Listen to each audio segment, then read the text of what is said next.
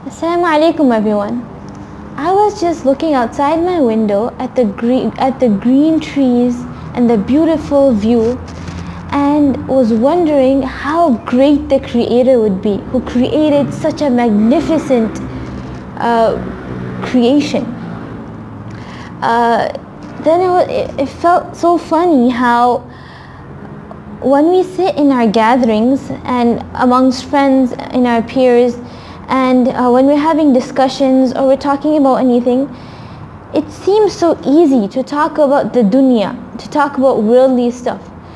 Say my friend says there's a sale in JC Penney, or there's a sale in the mall, or right, there's 50% off on the boots, on the shoes. And then we can go on and on discussing which brands we prefer, which colors, which types, the shoes that we had in the past, how long they lasted, and our preferences, our choices and whatnot. And we can go on and on discussing shoe brands, or take anything, the furniture of our house, the curtains, our carpets, we can discuss, we can go on and on discussing the standard of living and our subjects, what we're studying in class, and our lectures, and how they are, and how their qualities, and how they grade us, and these talks, they continue. But then when I think about the one who created us, the great being who created us and who created such beautiful creations, Allah subhanahu wa ta'ala, do we mention Him in our talks, in our discussions, when we're sitting amongst our friends, in our daily lives? How many times do we bring the name Allah on our lips? How many times do we remember our Creator? And how hard is it for us to remember? Think about it. We can easily talk about the creation. We can easily talk about the dunya. When it comes to talking about the greatness of Allah, we hesitate. We're like, how can I talk about this among my friends? What will they think of me? How can I start the talk?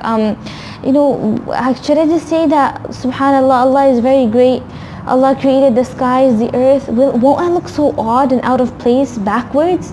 But it's so funny that subhanallah, Allah subhanahu wa ta'ala is the one who created us, the one who is sustaining us, the one who is causing our heart to beat 60 to 70 times a minute, right? Continuously beating, whether we're sleeping, eating, walking, jogging, whatever state we are in, our heart is continuously beating. And none of us can say that I'm the one that's controlling my heart. This is Allah subhanahu wa ta'ala. He's so great, He's so magnificent, and we're in need of Him every single second of our life. There's not a single time that we can say we are self-sufficient, we don't need Allah subhanahu wa ta'ala. And yet it is so hard to mention Allah subhanahu wa ta'ala. So today I just want to take a few minutes just for reflection, and I want to tell us and make it clear to us all that it is not hard to speak about Allah. We can start from anything. Allah subhanahu wa ta'ala says in the Quran, وَفِي أَنفُسِكُمْ أَفَلَا تُبْصِرُونَ, and in yourself are my signs. In yourself are my signs. Do you not see? Right? Look how beautiful Allah subhanahu wa ta'ala has created each and every part of our body. Right? Our fingers, they are all not the same length. Right? Each finger has its own size, its own length, its own how it's different from the other, and it has its own specifications and its own usage, right? And similarly, Allah subhanahu wa ta'ala has created our arms, our biceps, triceps. How do we reflex our arm, and how do we all of our limbs, our ligaments, right? Each and every part of our body is so detailed. Right? If you look at, I was studying science the other day, the anatomy of the body. So if we look at our body, it has so many, the smallest building block of our body is a cell. And then from the cell, a group of cells, that do the same job, they form a tissue. Then a group of tissues form an organ. then that organ, for instance the heart or the lungs or the kidneys, then it's not able to function on its own. So there's other helping parts of that organ, for instance the heart, the blood vessels, where the aorta, all of these blood vessels through which the blood pumps throughout our body. The heart cannot work on its own. So all of these things make up the organ system. Then there's a cardiovascular system, there's a respiratory system, there's an endocrine system, there's an excretory system in our body. It's so complex, a nervous system just in our body itself. How many systems are put together in our body, subhanAllah, and this is who we are. So Allah says, look in yourself and you will find me. Right? Look at Allah's creation.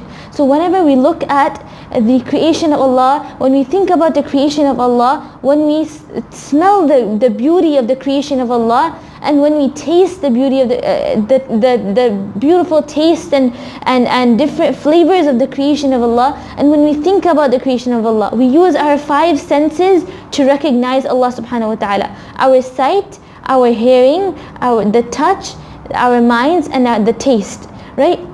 Look at the mango, right? How it grows from the earth, and it grows from a small mango seed, right? And that seed is put, neither does the seed have any fragrance, taste, right? It's a bit bitter, but then it doesn't have a significant smell, flavor, anything, a taste. And you put that into the mud, right? The mud, which is the soil, and then that soil has no fragrance, no taste, right? It's brown color, and then we water it. And through the great power and might of Allah subhanahu wa ta'ala, we can never say that the seed grows on its own. There's a huge power behind that seed becoming a seedling. That small, thin, weak seedling, it sprouts from the ground and it bursts through that soil. Right? It's so delicate. If we touch it, it is to break. But Allah subhanahu wa ta'ala gives it the power to break through that soil and come up. And then that seedling grows leaves, and then it photosynthesizes that small plant, and it makes food on its own using the sunlight and the energy from the sun.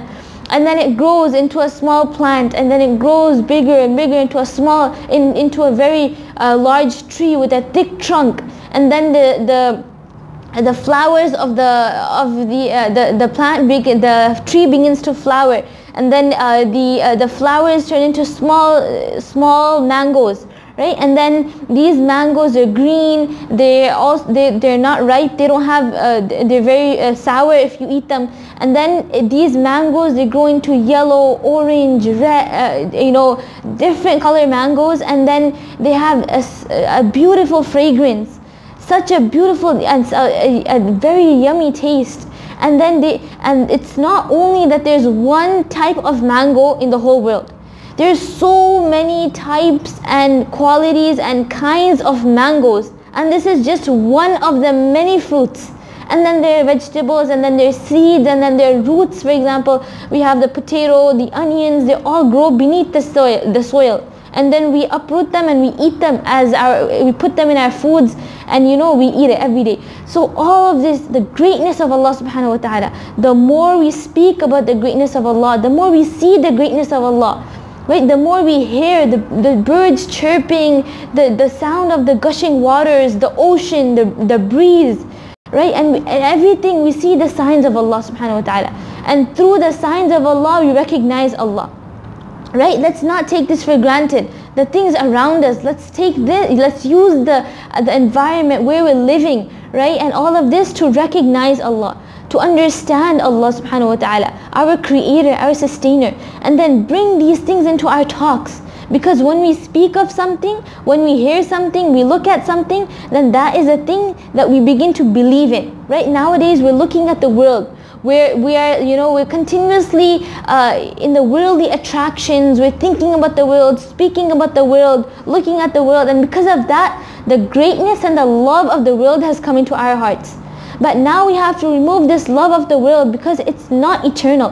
This world is to end. Our life has an end. It's a very limited period that we have in this world, and after that we are to move on to the hereafter.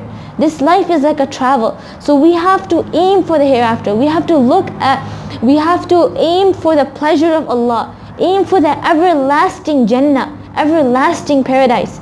And for that we need to connect ourselves with this. We are forgetful. So this is why we need to remind ourselves when we sit in gatherings among our friends, let us discuss the greatness of Allah subhanahu wa ta'ala. And when we discuss the greatness of Allah, this greatness of Allah, when we speak of it many times, look at it many times, it will come into our hearts. And then when Allah is great to us, we will have a desire and an urge and a longing to please Allah. Then to do the a'mal, to do the actions will become easy. Right? Then no one will have to tell us, go and pray, go and give charity, you have to give your zakah, you have to go and perform pilgrimage. Because I love Allah and Allah is so great to me, then I will automatically want to please Allah subhanahu wa ta'ala. And this is what we want, inshallah. Assalamu alaikum wa rahmatullah.